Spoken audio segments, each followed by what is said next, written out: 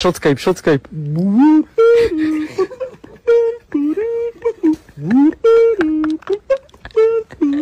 So, yesterday Intel released their 4311 drivers, and it seems they're kind of messing with me. I mean, just some days ago, like 2 days ago, I released a video testing, or in this case retesting, 15 games on the Intel Arc A770 at 1080p, 1440p and 4K to see how drivers evolved in the past few months, if they're better or not. And just as I was editing that video, Intel released a new driver. And it seems that those same drivers increased the performance in some games by a lot. Gladly, there was only one of those 15 games that I actually had to retest: Cyberpunk 2077. This because with the new 1.62 patch, the one that brings path tracing and Intel XeSS 1.1, got a massive performance uplift on Intel GPUs, as I suppose Intel worked closely with CD Projekt in order to make XeSS and Intel Arc GPUs perform as they should, making the game not only run better in terms of FPS, but also way smoother.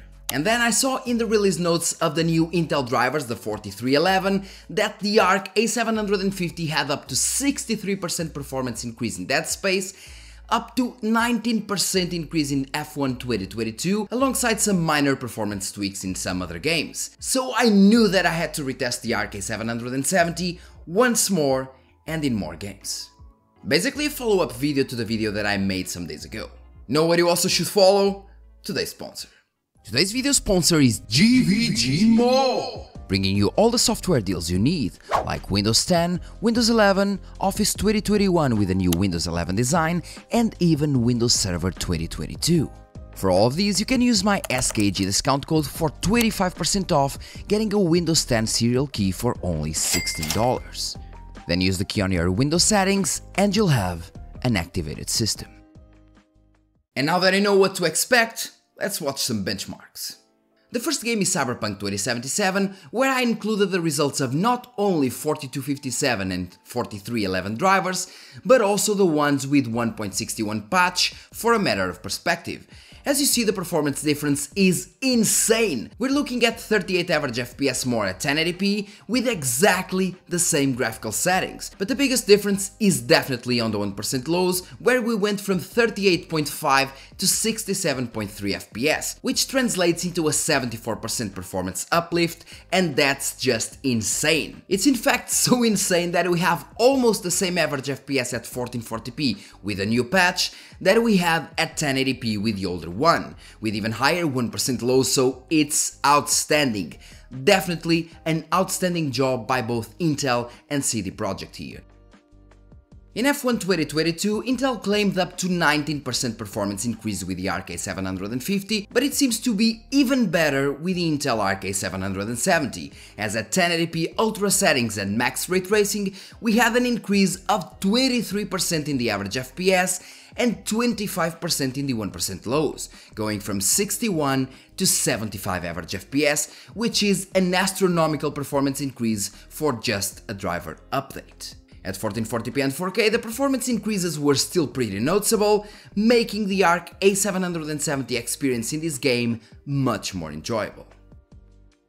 On Deathloop, Intel claimed up to 4% performance increase at 1080p and up to 6% at 1440p with the Arc A750. In my case, it was actually the opposite. At 1080p we had 7.2% increase in the average FPS, alongside 11% increase in the 1% lows, while at 1440p and 4K the difference was basically null. And since this game has no benchmark tool, we can't really have the precise performance increase, but at least at 1080p it was pretty noticeable in real gameplay. On Dying Light 2, Intel claimed up to 4% increase at 1080p and once again up to 6% at 1440p with the Arc A750. But that was with ray tracing, so I decided to test it without it in order to see if the games were on pure performance side, if the performance gains were just on the pure performance side, CPU overhead being fixed for example, or if the performance increase was on the ray tracing side only. And as can be seen, well, it seems that the performance increases were basically in terms of ray tracing, at least for Dying Light 2. Moving to Dead Space Remake, Intel claimed up to 63% performance increase, but that's because the game was a complete mess to begin with, at least with Intel GPUs. As you can see on the screen, in some parts the game stuttered like hell and the FPS tanked to unbearable levels, while with these new 4311 drivers, the gameplay finally turned into an enjoyable experience. Well, at least to some degree. In terms of results at 1080p, we went from an average of 53.9 FPS to 74.3, which translates into a 38% performance increase, being the 1% lows increased from 2.8 FPS to 42.1 FPS, which is a 15 times FPS increase. And I tested this scenario several times with the 1% lows always coming to 3 FPS or below. At 1440p it also made the game more playable, producing a 20% performance uplift with a 93% increase in the 1% lows. And at 4K we have another crazy performance increase in the 1% lows, while still having an average FPS increase of 21%. And with all these ray tracing performance increases, it actually led me to think about some other ray tracing games that I have previously tested with the 3959 drivers. Did the performance increase as well? Or not really? And since I'm kind of a curious guy, that's why I love what I do, I really had to test some more ray tracing games. Metro Exodus Enhanced Edition is the first one, using ultra settings, max ray tracing options and VRS to 4 times. And although we had some outstanding increases in terms of performance before, this game saw absolutely no increase. But I do have to say that this game was already running very well before, where the ARC A770 was actually faster than the RTX 3060, even in a full ray tracing game.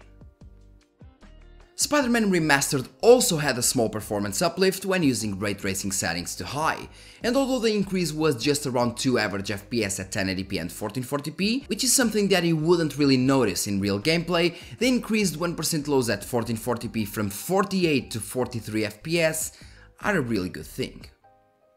And in Cyberpunk 2077, using ray tracing settings set to high is where we finally see a bigger performance difference comparing the patch 1.61 to 1.62. At 1080p we have only a slight increase in pure ray tracing performance, but as soon as we enable FSR, we go from 45 average FPS on the older version to 54 in the newer one, which translates to an 18% performance increase, being the same case at 1440p where the difference was basically none natively, but around 8% when using FSR.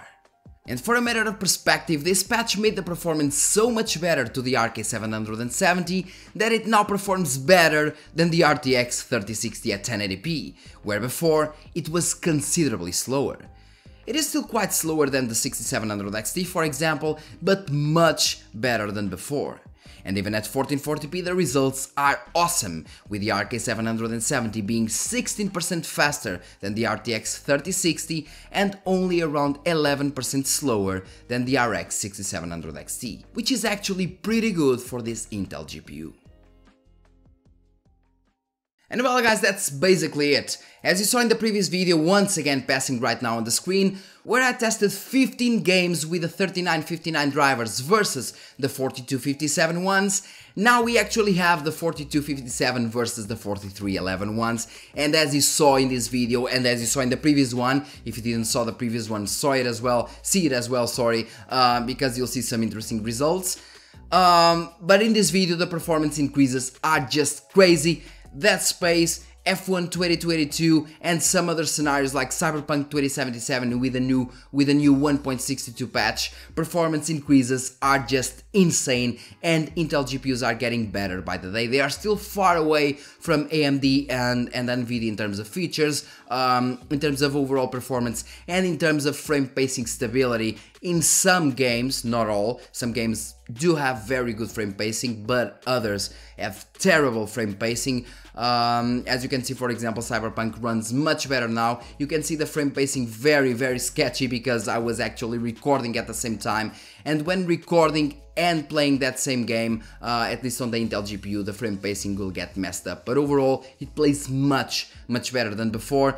Intel GPUs are getting better. Intel GPUs just got a huge performance increase with these drivers, and Intel is definitely on the right path. So the ARC A750 is slightly slower than this card, and it costs around $250. So it's a nice deal for people that want to test new things and want to have better performance in the long run with Intel GPUs. Are they actually worth buying right now? Maybe. I would say even yes. If you want, for example, AV1 encoding and decoding, I would say yes, definitely. But maybe at the same price you have better options, like for example the AMD ones, because AMD GPUs like the 6600 XT, 6650 XT, 6700 XT, they're just much cheaper now. And Intel would need to decrease their prices even further if they actually wanted to take some market share from AMD, because AMD GPUs just are very well priced right now, while the 3060, 3070 prices are just utter crap. So you're better getting an Intel or an AMD GPU right now if at least you're going for the previous generations. That's it. Still, Intel is once again on the right path and their performance increases are just getting nuts. Yeah. And well guys, that's all for today's video. Thanks a lot for watching.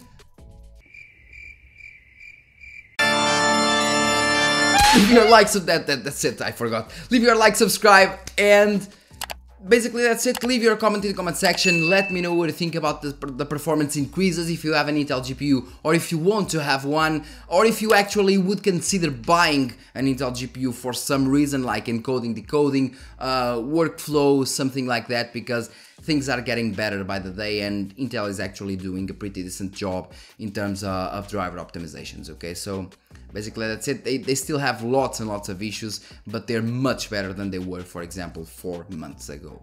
Much better. Thanks a lot one more time and see you in the next video.